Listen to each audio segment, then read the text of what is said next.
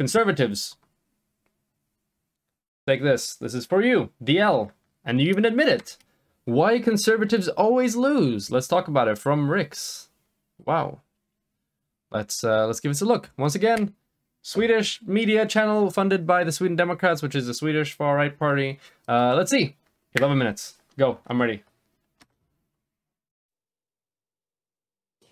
So I saw this news report a while back that kind of struck a little bit of a nerve in me. And even though this might not be a thing in the media anymore, it made me think of the core differences between liberalism and conservatism. And also why conservatism is losing both in a political and a cultural sense. So let's talk about it. The other day, Unilever announced that they will no longer be using the word normal in their beauty products descriptions. According to Sunny Jane, president of Unilever's Beauty and Personal Care Division, this is an Unilever, like one liver? Is that what? Important step towards creating a more inclusive definition of beauty. Unilever is one of the biggest multinational consumer good companies out there. You might not know the name Unilever itself, but you'll definitely know a few of the 400 companies they have under their umbrella. Bam, capitalism. So what's the problem with them removing the word normal from their beauty products? Well, a lot, and on a deeper level than you might think.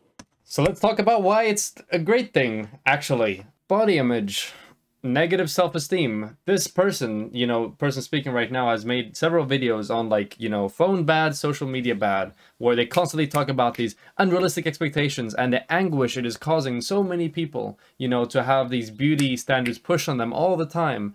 And what is a stronger beauty standard than a beauty product advertising, to be able to look normal? Body image is super important, and having the phrase like norm in general is something that carries an implicit condemnation if you do not meet that given norm, and if you aren't at that level, or if you don't have that given appearance, or whatever really, as opposed to just having variations of different things, or things that might be better for you, things that might be worse for you. So, for example, we can still, even as a leftist, even as a postmodern neo-Marxist leftist, I can still say that, hey, vegetables, better than no vegetables.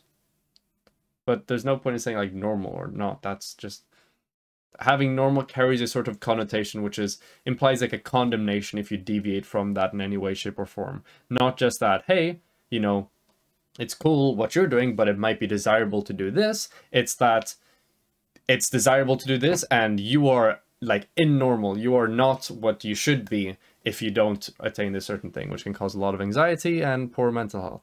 And this is something that she's acknowledged on multiple occasions previously. Hear me out. Saying something is normal, or saying there's such a thing as a norm, is seen by the progressives as something inherently bad. They say it excludes people who do not adhere to the norm, because putting a norm in place quite literally sets a certain standard. This obviously doesn't have to be a qualitative or a substantial standard, of course, but just saying this is the norm, that means that there are going to be instances in which people will not be the norm. They will either fall under it or maybe even exceed it, which means there will be a little thing called inequality. And we all know that in the minds of modern people, nothing sounds worse than inequality. This is due to the fact that the left has basically brainwashed us into believing that inequality is an inherently unfair thing. Whoa, we just took a step in the complete weird direction. So, obviously, I sort of sense the direction she's going to be trying to take this in right now. You can absolutely have a norm in some regards, just not in others. So, for example, you should probably have like a normal procedure for example, like setting up a workplace or court proceedings. You should have like a normal court proceedings, something that is standard, something that is, like held to 100%. It's not like condemnation of the word normal, the left's biggest enemy, normal. That's not really it at all. But in certain situations, labeling something as normal can be harmful. In certain situations, it's not. It's about, having a nuanced perspective and picking, okay, in this situation is good. In this situation, it leads to poor, mental and physical health or whatever. So, yeah. Basically brainwashed us into believing that inequality is an inherently unfair thing. So inequality, Philosophically, but also empirically, we can demonstrate that this is in multiple ways a very bad thing when it comes to just people's like well-being, likelihood of engaging in criminal behavior, societal cohesion, social trust, democratic practices, health of, you know, like public health in general. A million and one ways inequality, typically not a good thing. And, you know, you should seek to address certain inequalities, should they need to be addressed, and certain inequalities, like, for example, maybe the fact that people have an unequal distribution of height in society, it's not really something that needs to be addressed, right? So once again, I'm pre-adding the nuance here before she says, oh, well, if the left has such a problem with inequality, then why are they wearing this super fancy clothing? You know, fashion designer Hassan Piker, TYT associate or whatever, wearing clothes that are different lengths for fashion. Wouldn't you say that there's an unequal distribution in between the distance of the ending of your scarf and your waist? I thought you were against inequality. Curious, because she's bound to make some form of argument like that that completely lacks nuance. Because they believe that normative thinking is a result of oppressive social constructs, usually put in place by white men to keep minorities small and powerless. If people say that, people say that everything bad in society is in place by white men, then they're missing the point of intersectionality entirely. Intersectionality is about the way that societal and cultural attitudes and expressions influence and affect different identities in different ways, shape, or forms. It doesn't seek to blame given social groups for given ailments or say that this is the cause of you, this is your fault, this is your whatever. And if people interpret in that way, then they're interpreting the point of intersectionality and progressivism as a whole in just a wrong way. The problem here is that that's a completely skewed and dishonest representation of reality. And if you ask me, it even gets to the core differences between progressives and conservatives. Conservatives acknowledge the fact that we as people need norms, rules, and generalizations in order to function, if we want a civilized and working society, that is. That's true. Progressives hate all rules. That's the end goal of progressivism, is when there are no rules, no laws, no anything. We're just allowed to do whatever you want. That's good analysis there. Conservatives believe that rules exist not because of some sort of oppressive social construct, but because they acknowledge a certain reality. And through trial and error, they try to create order in society so that we as human beings can function. Let me make this really tactile and concrete for a second. Tactile? Ooh, Think about traffic. Traffic. Reality is that we have cars and we have pedestrians. So we're already making a differentiation between those two. We know that cars are stronger and more dangerous, so to speak, than pedestrians. So we created rules in order to make one stop for the other at given moments in time, aka through traffic lights and different lanes in the streets to take. We also have the police to enforce these rules, because if we don't stick to them, what do we get? Exactly, chaos. Okay, well, I see how this video is gonna go. She's gonna take a lot of progressives saying that, hey, some rules, some social norms are bad, we should seek to amend them. Some inequalities are bad, we should seek to amend them. Some labelings of normal are bad, we should seek to amend them. Some we don't need to amend. And she's gonna take that and she's gonna be like, oh, leftists hate all rules, inequalities, and everything that is normal. And therefore I will think of absurd hypothetical situations in which, when these things are applied, when these very true beliefs I've characterized the left as having are applied to other situations in society, society would simply collapse. It's hilarious how delusional these lefties and progressives are. But back to a more abstract reflection. Let me take the differences between men and women. Conservatives will say, hey, you're a man, so you therefore generally have qualities A, B, C. And they'll say, hey, you're a woman, so you will therefore have qualities X, Y, Z. And the fact that both of you are different and that you have different qualities makes it pretty normal that you make different life choices. Progressives, however, will say the exact opposite. What will progressives say? They will tell you that society says that you are different, but actually that it's all a social construct to create unequal positions of power, and that there is, in fact, no differences between men and women at all. So let's abolish all gender norms, roles, and characteristics, and everybody who does stick to them is an intolerant, bigoted sexist. Okay, let's talk with this for a minute. So, leftists don't say that everything related to sex and gender is just a social construct. Also, she has completely humble jumble mixed up a difference between a description of what most men, for instance, are today and what most men should be, or how we encourage men to be. That's just, that piece of nuance has just been completely lost entirely in the way she's talking about these topics. What leftists want to do, here's the correct understanding, what progressives want to do is we want to just loosen up the gendered expectations and the gendered roles we have for individuals within society.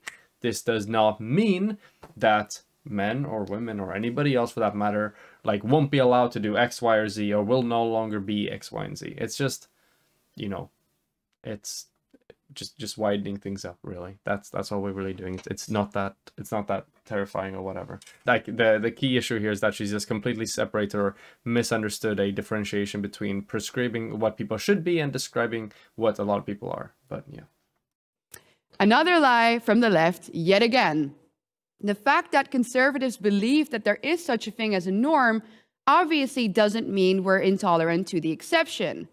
So we as leftists recognize that there is a norm 100%, but what we're saying is the norm in terms of expectations of individuals tends to result in a lot of negative outcomes in which people aren't able to express themselves in the ways that they would like to and in the ways that would grant them the most happiness. It's not that complicated or scary.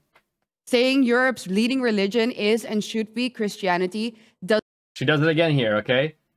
That Europe's leading Christianity is and should be Christianity. Doesn't make you an Islamophobe. Saying men and women are and should be different doesn't mean you hate people who don't fully adhere to one or the other. And simply stating heterosexual relationships are the norm doesn't make you think homosexuality is bad. It just doesn't. And notice how for the last one she got rid of the you know, is the norm and should be the norm as well. But yeah, we agree with a lot of the descriptive statements you made, right? You know, Christianity seems to be the dominant religion in Europe. Differences between men and women, we recognize that there exist differences today, but we are questioning whether or not that difference should be socially reinforced. So she's just mixed up the entire should and like is gap there in its entirety. Basically, a world without hierarchy, gender, and/or preferences. I mean, try it. Now preferences are gone as well. Now, apparently, we don't believe in preferences either. I'm learning so much about progressivism. You can't. You'll just end up with a chaotic mush of nothingness. But so why do we conservatives keep losing the fight, both politically and culturally, if this is a really obvious thing to a lot of people? Yeah, if we don't believe in anything, how Let me give you some examples to why. First of all, we don't have language on our side. Modern day speech and vocabulary lends itself better to the left. The language, it's mean to us. The language is liberal. Girl, the English lexicon actually works for CNN. The English lexicon is actually funded by George Soros directly. And of course, we all know the left has successfully controlled the words that we may and may not use in the public debate for ages. And also, left... Curious to know what words he's referring to here. Are we talking slurs? Or what are we talking here? Because with slurs, hell yeah, I will own that. The left has made it socially unacceptable to call and use slurs in public discussion. I will own this. I will take this hit. I will bite the bullet that you have sent my way, Eva. His talking points just kind of sound better in the ears of modern people. As we've established in the beginning of this video, words like equality, solidarity, and diversity, they sound modern, they sound honorable, and even exciting. The word progressive in and of itself has clearly a positive connotation.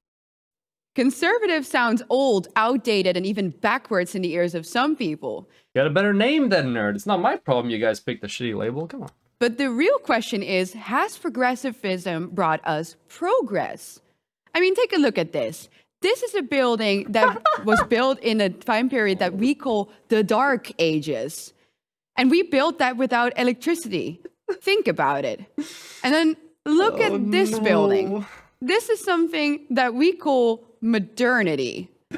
She's doing the modernity meme. I can't believe this. Oh no. Let's not talk about human development indexes. Let's not talk about democracy. Let's not talk about wealth inequality when progressives are in charge. Let's not talk about social acceptance. Let's not talk about minority protections. Let's not talk about technological advances. You know what we're going to talk about? Building ugly. Progressives destroy. I hope this is a bit. I hope this is a joke. But it wouldn't surprise me if it isn't. If this is the key argument against progressivism. Old building look nice, new building look bad. New progress, same thing. Old conservative, same thing. Therefore, conservative just like building good, and progressive just like building bad. Easy, logically sound, rational, libtards destroyed. And if you think about it, we have all the technology in the world, and we're building this type of shit. How did we end up thinking this way? That's a pretty cool building, to be fair. Like, I don't know. It seems like a pretty cool building. Well, because language is tied to culture. And the neoliberal right wing couldn't care less about culture. Wait, now we're... So is she arguing against like a neoliberal right? Is she not? Is she not talking about progressives? Are we just switching topics? She'll anyone can catch the smoke with Eva. She'll go from socialists to neo-Marxists to progressives to liberals to neolibs. Nobody is safe when Eva's on the podium. Okay, gotta watch out. They'll always argue to leave it up to the market instead. But if you leave it up to the market in a society where people know nothing about where they're from and what their roots are, then you're going to leave it up to who? The left. And what do you get? Well, you get Netflix shows that glorify suicide, pedophilia, and anti-white sentiment. But at least you can watch it from a massive flat-screen TV with the highest resolution possible, right? All from the comfort of your own one-bedroom apartment, which more than half of your paycheck goes into every month. Because your 9-to-5 job gives you just enough money to pay for your expenses, own nothing, and to live happily alone. So now she's making an economic critique, which in large parts I agree with. You know, there's a lot of social atomization, wealth inequalities, like large media monopolies, which has had some negative effects on society as a whole. But the statement that as long as we don't do conservatism, we get bad TV shows, you know, it's a bit of a weird argument. Additionally, if you are to measure the effect of progressivism in general on society as a whole, then measuring it by, you know, some admittedly very cringy and bad TV shows probably isn't the most genuine way of, you know, actually addressing a lot of the effects that progressivism has had on society. So you can go over so many other things, like all the things I mentioned previously for realistic examples. But once again, the reason why it's so easy for her to pinpoint things is because progressivism is becoming more just generally societally dominant and societally prevailing. And when an idea becomes more mainstream and more well accepted, what are you going to get? You're going to get more cringy iterations of it because it's just exposed to more people, and just by virtue of aggregates and statistics, some of those people are going to do cringy things with that idea or with that framework or whatever. But that's not a condemnation of the idea as a whole. That's the condemnation of people who are just taking in a weird direction. Congratulations, you are the perfect consumer. And are you feeling a little bit alone? Just go on Tinder. Wow. Did you get a date? Have some casual sex. Did you not get a date? Just watch some porn. Are you hungry? Order some foods from Uber Eats and have it delivered to your door by an undocumented migrant. Are you a bit bored? Watch a movie on Netflix.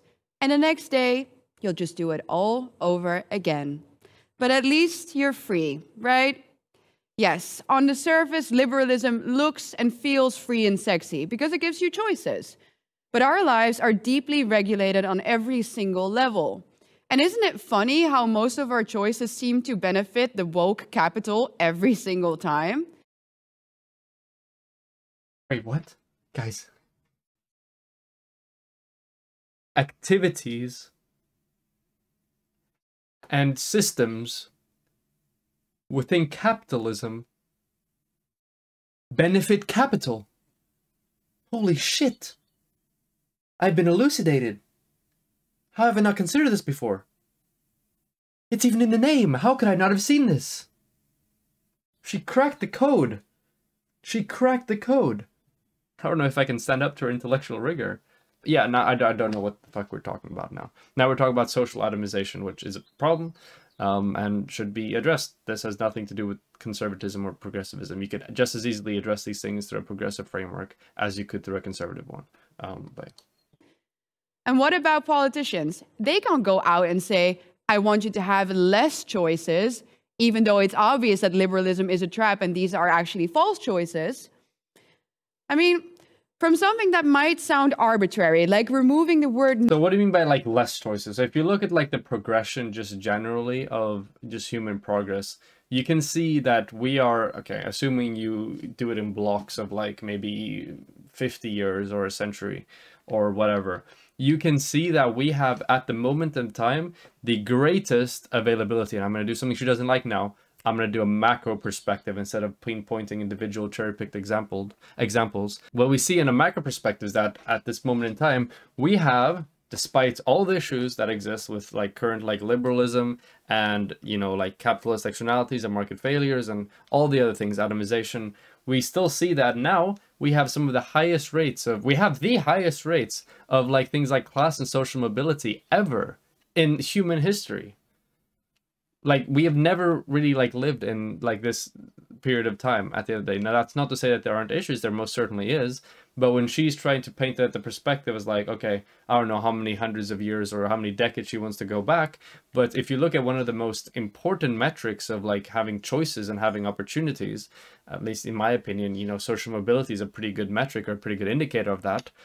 We see that we're doing fairly well in that relative to how we've been doing previously, not relative to what we can attain, because I'm sure we can do a lot better with that. But yeah. Normal from beauty products and banning plastic straws.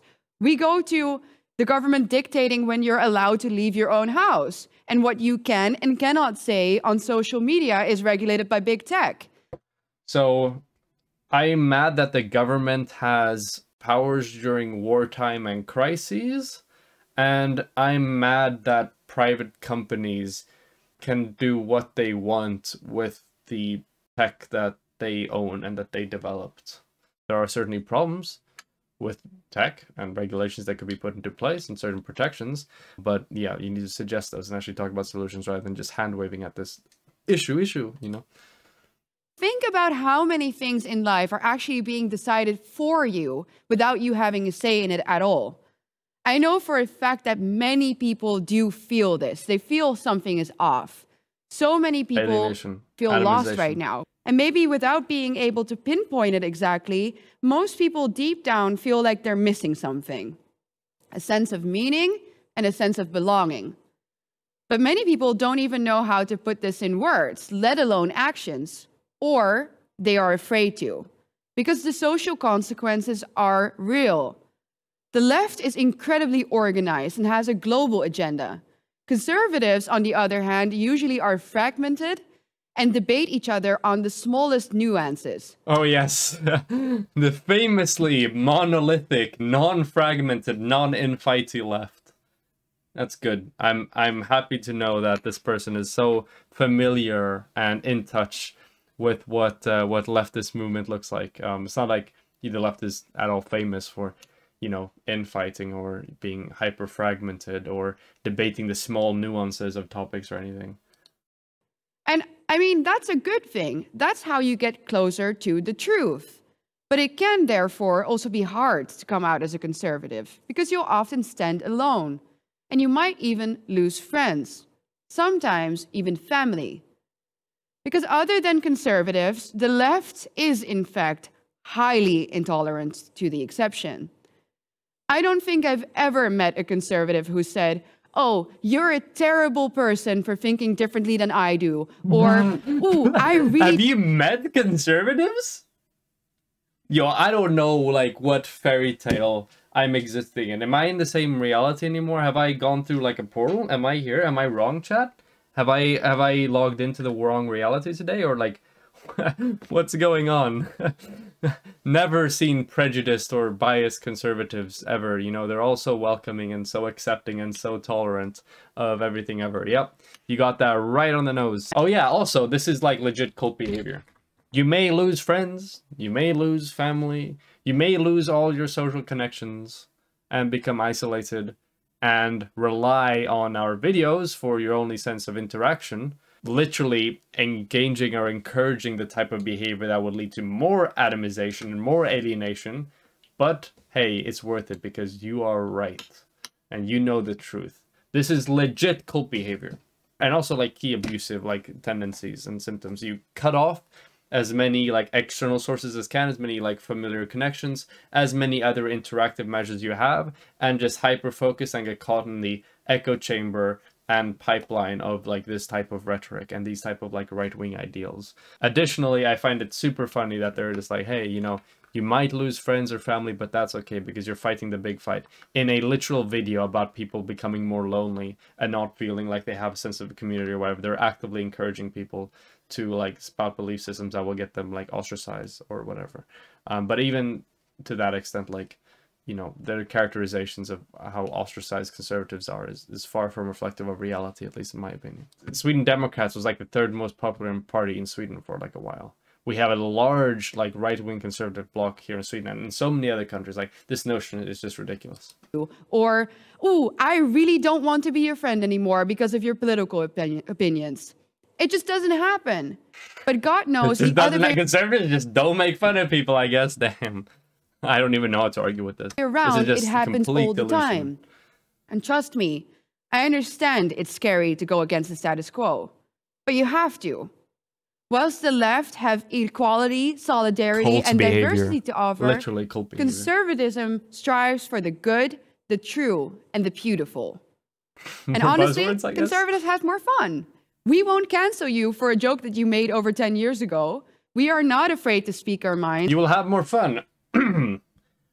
Unless you're a liberal, you're a progressive, you're any left-leaning, you're a minority, you're LGBT, you're an ethnic minority, you're a racial minority, you talk about any social ills, you complain about inequality, you want to reform society for the better, you have an interest in just generally making people having access to more opportunities and doing what they want in their life. Unless, you know, unless you fall into one of those like small little bubbles, you'll be fine here in conservative land.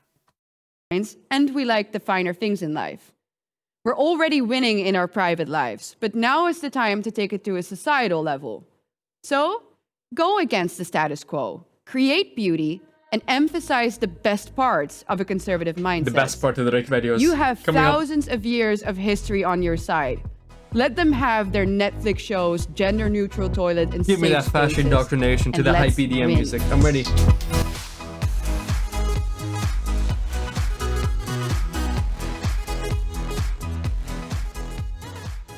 Right. See, I'm repping for Riks, for the Eurocentrism with my white as fuck dance moves. Damn, I can't believe this.